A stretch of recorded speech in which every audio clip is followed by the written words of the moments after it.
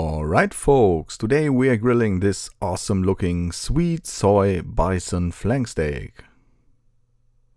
It's time to grill.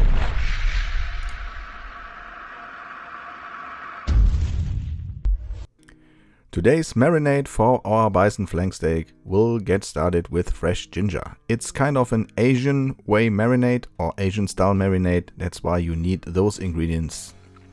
If you want to check out the whole list of ingredients and measurements, make sure to check the video description. You will need about 1.5 tablespoons of fresh chopped ginger. So we are cutting smaller dices and we will add those later into the marinade. The marinade basically consists of ketchup, approximately the same amount of soy sauce. Give it a good mix.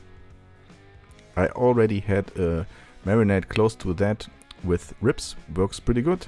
Add the fresh chopped ginger, white wine vinegar or sherry and brown sugar.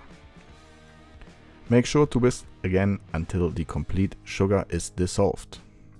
Here is your marinade. Make sure to take 4 spoons out of it and keep it later on for glazing. We're gonna put the flank steak into the marinade, but we won't use the marinade later on. That's why we have to save some for the glaze later on. I took about 4 spoons out of that.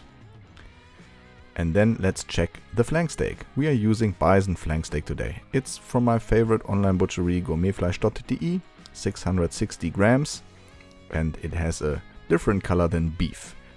Now you have to take a sharp knife and cut over your flank steak. No pressure, just slight and gentle cutting along the top of the flank. This cuts a little bit through the silver skin you see here. After grilling it's almost gone. And of course it adds more surface to the flank steak that you can add more marinade and flavor to your meat. That's basically the idea of that trick and technique. Throw the flank steak into the marinade.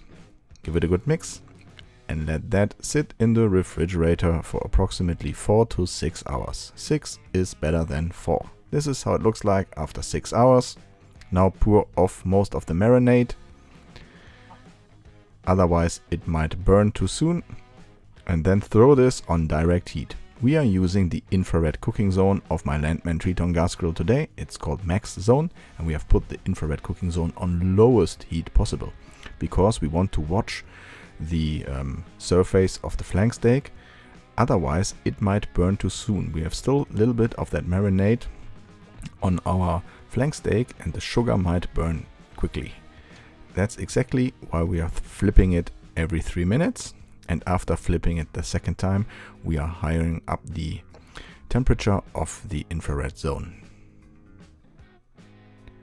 The moment you think you have a nice golden color and it's brown enough, not black, that is important, take off the flank steak and leave it on indirect heat with a closed lid.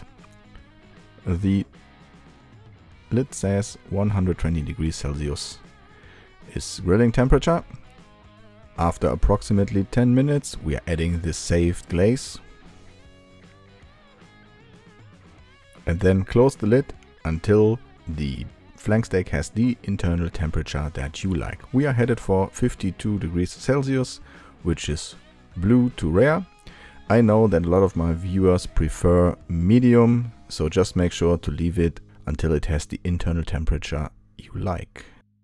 As I mentioned, the bison color is different, so no worries if it does not look the same than your beef flank steak.